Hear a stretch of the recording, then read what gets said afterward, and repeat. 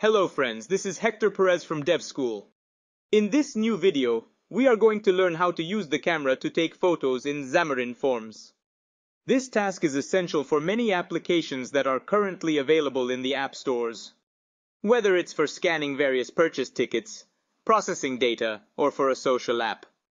So there are numerous approaches where we could use a camera in our applications.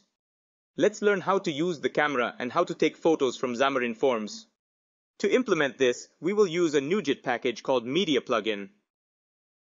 The advantage of using this plugin is that we won't need to write code for each platform we're implementing this functionality on, as taking a photo on a mobile device requires native code on each platform.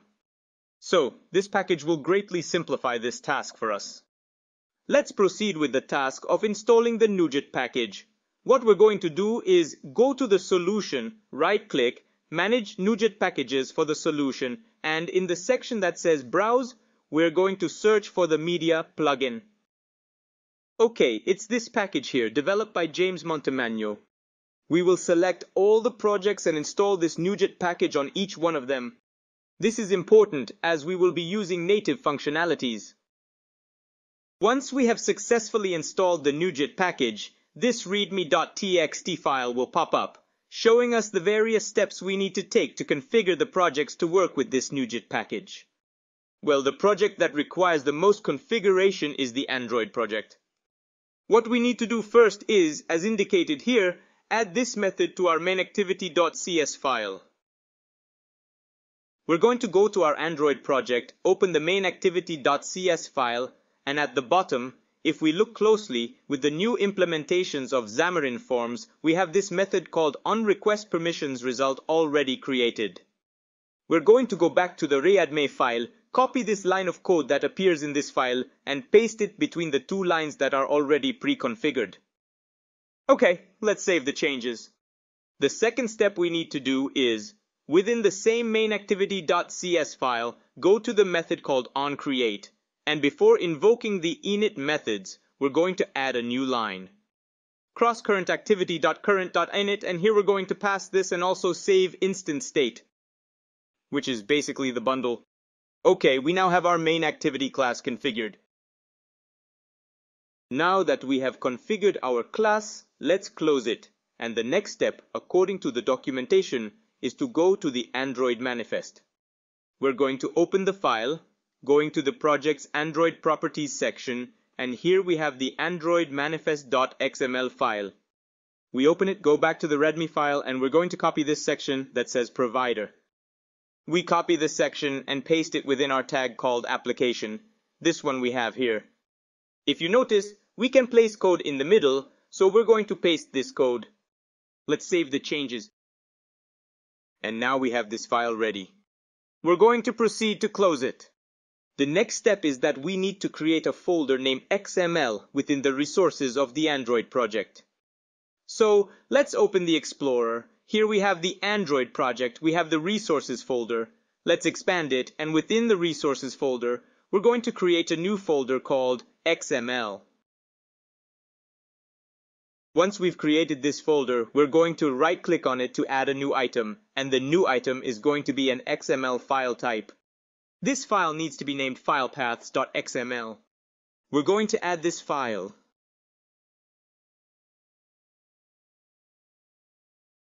We'll go back to the readme.txt file and copy this code that appears here in this file. We return to the filepaths.xml file and replace all the content.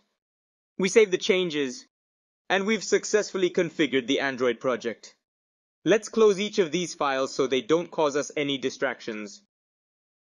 To carry out the configuration in iOS, we're going to open the file called info.plist, which is located within the iOS-based project. We right-click, open with, select the XML editor, and click OK. I accidentally closed the README file, but here I have it again. And if we look at the readme file, at the bottom part, we have the configuration for iOS, and it indicates that we need to place these keys and their respective strings in the info.plist file. So, I'm going to proceed to copy all this code we have here. I will copy it, return to the project, and at the very bottom, before this edit closure, I will proceed to paste these lines that I copied earlier. I saved the changes and we're now ready to proceed with iOS. In the case of the Universal Windows platform, what we need to do is right-click on the project, and in the Properties section, we're going to click on the button that says Package Manifest. This opens the application manifest, and in the Capabilities section, we need to enable the capability, which we find at the very bottom. It's located as the last option.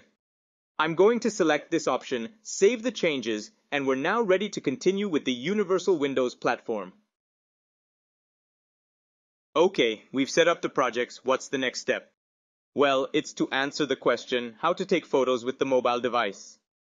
What we're going to do is define a file content page with two elements. First, we're going to define what an image element is, where an image or a photo that we've taken will be displayed, and at the bottom, a button for us to take the photo. So, let's return to the Explorer and open the mainpage.xaml file. We're going to replace this stack layout content. We're going to place what is a grid element. Inside, we're going to declare grid.row definitions.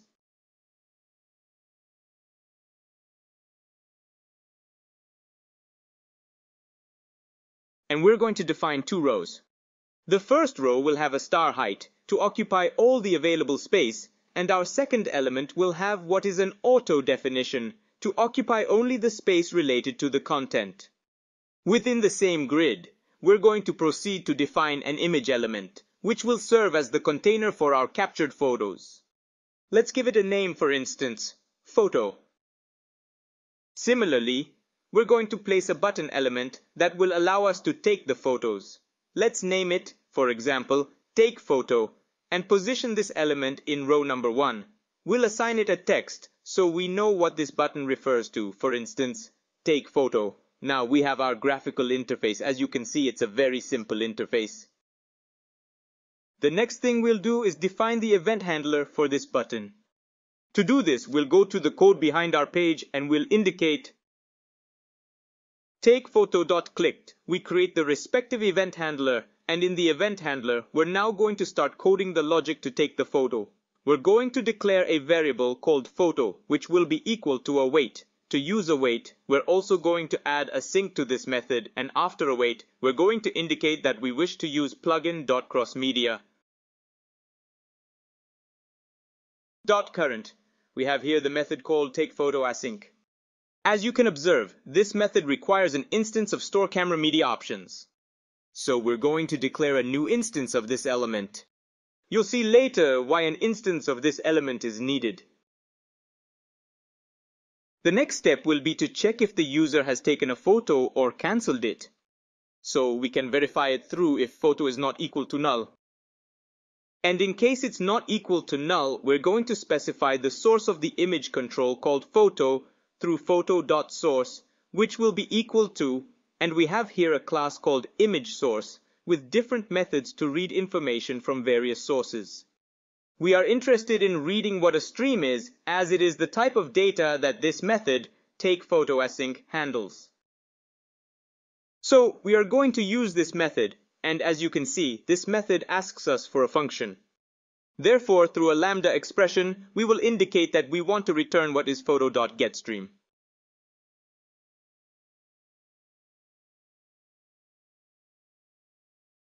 And believe it or not, this is all the code needed to take a photo with our mobile device. We are going to set the Android project as the initial project, and we are going to start running the application. While this compilation is taking place, I invite you to subscribe to the channel, click on the bell to receive notifications about new videos related to Xamarin and programming in general, and share the video with your friends. Likewise, I invite you to my platform, courses.devschool, where you can get various courses related to NetMAUI and general development. There is currently a discount on the page, so take advantage. Alright, we now have the application here on our Android emulator.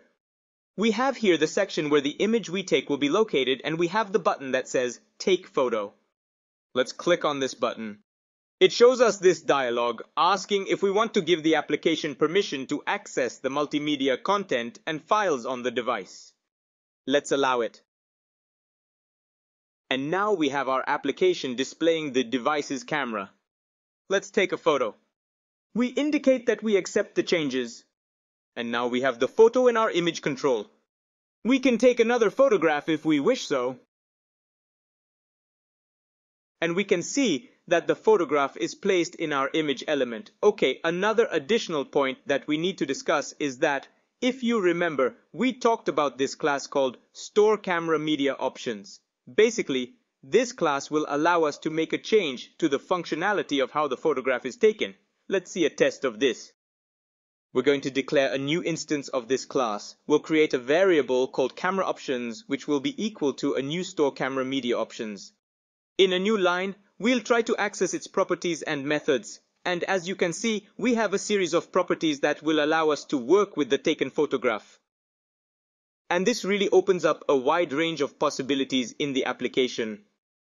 For instance, let's say the application needs to scale the photograph so they don't come out too large in size.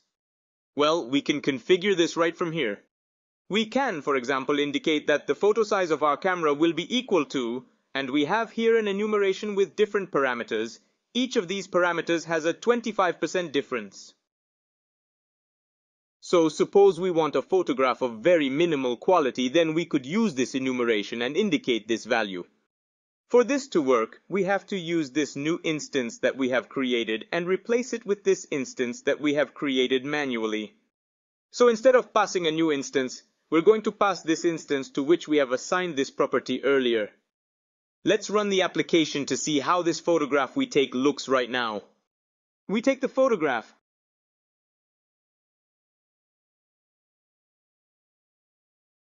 Okay, and notice how the image has been resized, and we have a very low quality image since it's the minimum quality we can set. Notice the difference of this photograph compared to the change in photo size.full.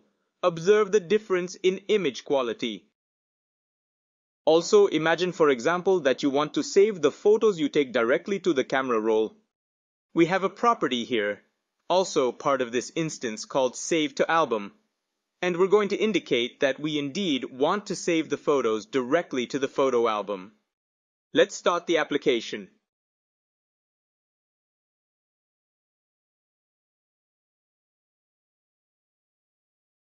We take the photograph. Okay, we have the photograph here. Let's check if it has been saved successfully. We open the gallery, and we have this folder called Temp, and we see that the image has been saved successfully. Well, I hope you liked the video, and remember to subscribe to the channel and activate the notification bell so you know when a new video is released. See you in the next video.